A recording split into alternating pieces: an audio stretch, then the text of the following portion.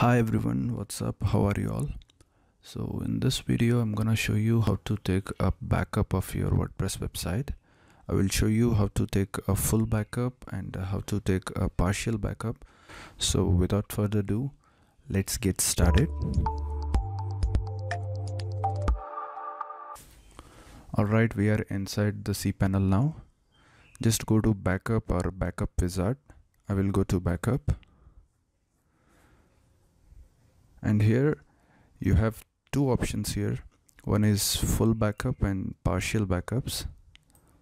So full backup is used when you are trying to change the web hosting. So this will create an archive of all your files in the website. So let me show you how full backup works. Just click on download a full account backup. Here you will have to select the destination. I will keep the destination as same. And enter your email because you are going to get an email when your backup is ready. I will give my email and click on generate backup. Now this will start generating the backup. So as you can see, the full backup is in progress.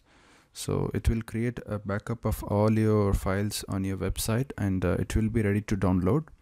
You can easily download it to your computer and use that file to change your web hosting. I will show you how to do that. Hang in with me for a second. We can also go back. This will be running in the background.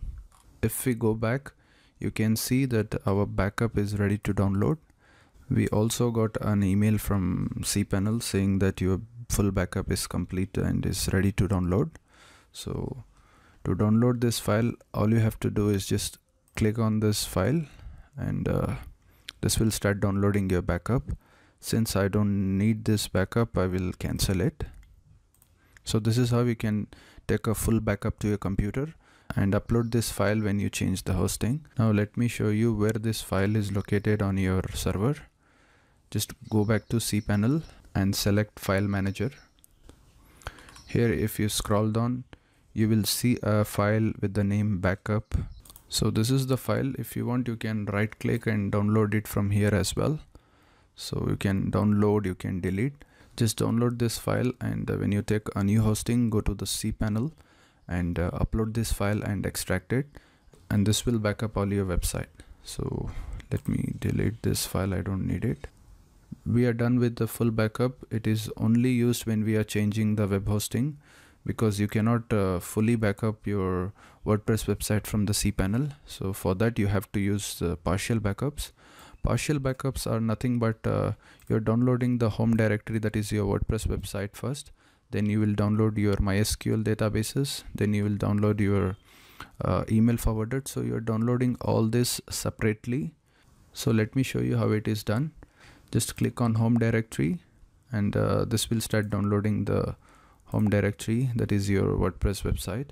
Then if you want to download your MySQL, just click on this database and it will start downloading the database for you.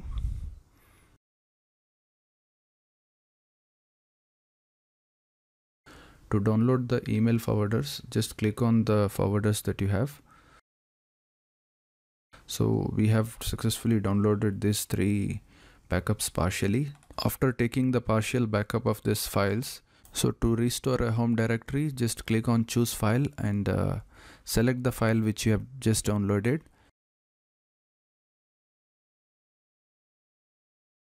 Then to restore the MySQL database, just click on choose file, go to your downloads and select the files that you have just downloaded. This one, just click open and click on upload. Then to restore email forwarders, you have to follow the same steps. Just choose the files that you have downloaded and click on upload, and this will back up your website. That's about it. Today we learned how to take the full backup when you're changing the web hosting and how to take the partial backup of your WordPress website using cPanel. If you want more tutorials on cPanel and WordPress, you can check out my channel.